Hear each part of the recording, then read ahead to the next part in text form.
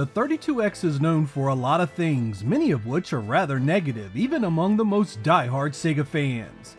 It only received 30-some titles in its short run, and the hardware moved a scant amount of units, considering it was an add-on for a console that sold over 30 million units worldwide. All of that has led to a modern community that doesn't do much for the device in terms of hacks and new games. The Doom 32X Resurrection project is really the only standout title that has seen some real change that makes it worth the time and effort of breaking out the device to see how things are progressing. Well, that is until now. Recently there has been a very cool demo and a full game release for the 32X that has caught my attention. One is a hack of the Sega Genesis version of Golden Axe, which adds 32X functionality that provides a number of visual upgrades to make it closer to the arcade original. The second is a port of OpenLara, which is an open source version of the original Tomb Raider. Well, the beginnings of a port anyway. It's a demo of the first stage that's running rough, but has loads of potential to be something incredible. In this episode, we will go over these two projects to see how things are progressing, so let's jump right to it. Golden Axe for the 32X is something I've known about for a while, but for the longest time, it was only playable via emulation and would not run on real hardware. I can't say that excited me very much, so when the newest version of this project showed up recently, fully working on the 32X itself, I was ready to see how things were. And here you go. This is very close to the arcade original in terms of stage visuals. It even has the fog transition in the first stage, and the animated eyes on the giant turtle and eagle. A few other things have been tweaked, like the attract mode to be closer to the arcade as well. I played through this with all three characters and only ran into one bug that stood out, and all that was a color issue during the magic. Since the sprites in this one were already nice looking, the addition of the arcade backdrops really do make this one feel just a few steps away from the actual coin-op. The only things I can honestly say would be nice to have in addition to the work that's already done are better screams for the villagers and maybe reworking the extra level that was in the Genesis original back into the game. Golden Axe was already short, but take that extra stage and boss fight away and it's a 15-minute game at best. I do have to admit that this could open doors for some serious two-dimensional 32X mods that could be incredible. Imagine Street Fighter 2 with the arcade backgrounds, Mortal Kombat, any number of the shoot-em-ups that had arcade ports, Strider, Ghouls and Ghosts. Hell, you could make an arcade library from the gods just for the 32X using Genesis versions. I really do hope this opens the doors for many more fan hacks, because this one turned out well enough to get me thinking about the possibilities. If you like what you see and want to take this one for a stroll, I'll drop a link in the description so you can take it for a spin. The patched ROM will be a new 16 megabit image, quite a bit larger than the 4 megabits of the original retail release. Swing by the romhacking.net site and give the game a review.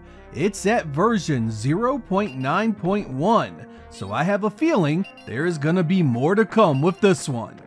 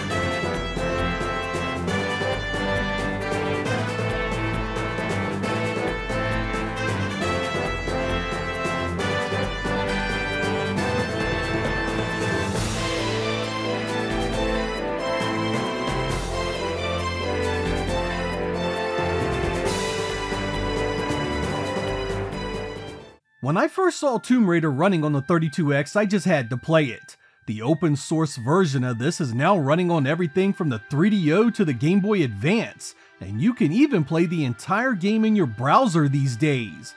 Loading up this very early demo on the 32X reveals a game that is still surprisingly playable. Yeah, the resolution is low, there's a ton of texture issues, and there's no sound at all, but the gameplay is solid and the overall look is spot on, right down to Lara's handstand and dive. The notes on this one say it's only using one SH2 CPU, and there's practically no real optimization done yet, which basically means this can and should end up running and looking a lot better should it ever get finished. The demo allows you to play the entire first cave level, and includes enemies to battle and health pickups. This demo came on a 16 megabit ROM, which really got me to thinking about just how much trouble the 32X would have had even if it sold well. Ports of many of the better 32-bit games would have had to have been cut back substantially to fit on a cartridge. Just imagine how large Tomb Raider would have needed to have been given the context and pricing of 32X games in 1995 and 1996. Even with compression, I imagine this would have needed to have been on a massive ROM with bank switching, with a high cost to match. Looking at the cancelled projects on the 32X, games like Alien Trilogy, Bug, Panzer Dragoon, Street Fighter the Movie, and Die Hard Trilogy likely would have been nothing like the Saturn versions just because the cartridge format that restricted the 32X so heavily. So it makes you wonder if Sega really ever stopped to think about that long term, and how the 32X would have fared against substantially cheaper CD games that could hold titles with tons more content. Regardless, it's very nice seeing Tomb Raider on the 32X, and I really hope those in the community pick this up and get it finished.